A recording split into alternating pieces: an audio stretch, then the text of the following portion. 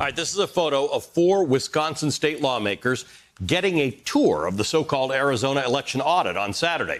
Republican lawmaker tours of the stadium in Maricopa County, where 2.1 million 2020 election ballots are being retallied and examined for signs of fraud, have been a growth industry lately. This photo of the latest group of lawmakers comes courtesy of a One America News correspondent named Christina Bobb. One America News is the only so-called news outlet with restrictionless access to the fake Arizona audit, and Christina Bobb was kind enough to tweet out this picture. But that's not the most interesting thing about the lawmakers' visit. The Milwaukee Journal-Sentinel reported Saturday that the 4 Wisconsin lawmakers' trip was paid for by a dark money group called Voices and Votes, the president and CEO of which is, drum roll please, One America News' Christina Bobb.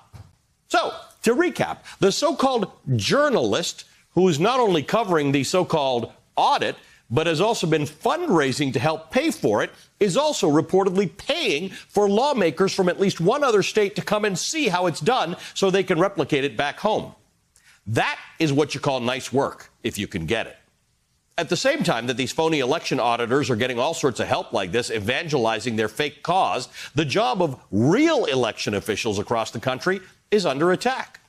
In at least 3 states now, the Secretary of State has either been directly or indirectly threatened or intimidated physically.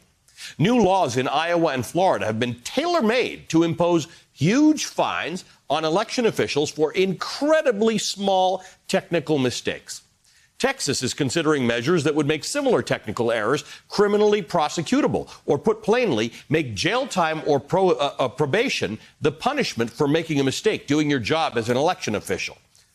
All of this together, the rise of the conspiracy theorists running their own phony audits, the direct physical, legal, and financial threats facing local election officials, all of it together makes it no wonder that states are now having trouble filling election-related jobs.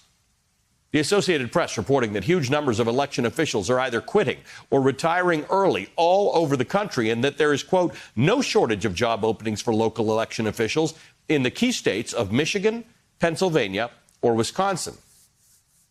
So the question is, now that those positions are empty, who's going to fill them?